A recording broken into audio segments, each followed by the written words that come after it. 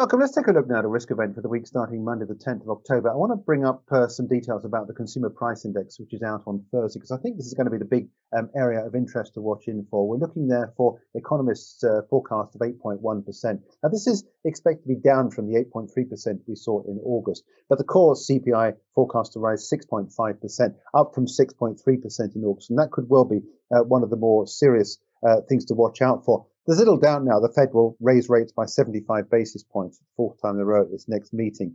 Newly appointed Fed board member Lisa Cook's the latest to support the bank's broad consensus for continued rise in rates. She said inflation remains stubbornly and unacceptably high, and data over the past few months shows that inflationary pressures remain broad-based. Fed Governor Christopher Waller, another one out recently, he said, I anticipate additional rate hikes in early next year. Chicago Fed President Charles Evans added his voice. Inflation is high right now, and we need more restrictive setting of policy.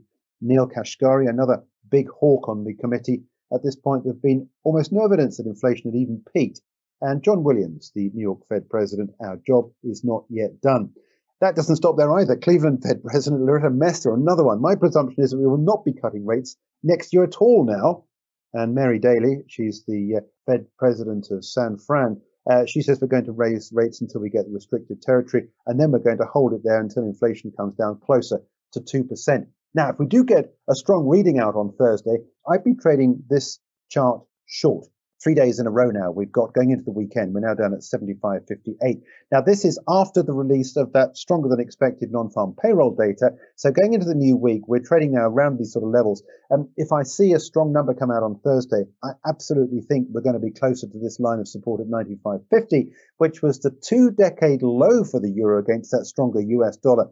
With money going into the dollar as it is, it's accepted that this will doubtless continue to be the case if indeed we get confirmation the Fed's going to go again for 75 basis points, and possibly again towards Christmas as well. If we get any indication from the Fed at that November meeting, we're going to be seeing more interest rate rises going into 2023, then I think this 95.50 is going to be the price target to watch out for. Now, if you are short on this, going into the weekend, I put my stop above this line of resistance at 98.64. So your stop at around about the 99 level, where we are 97.55 going into the new week. There's still a bit of water to pass under the bridge until Thursday, but nonetheless, that is a risk event to watch out for next week.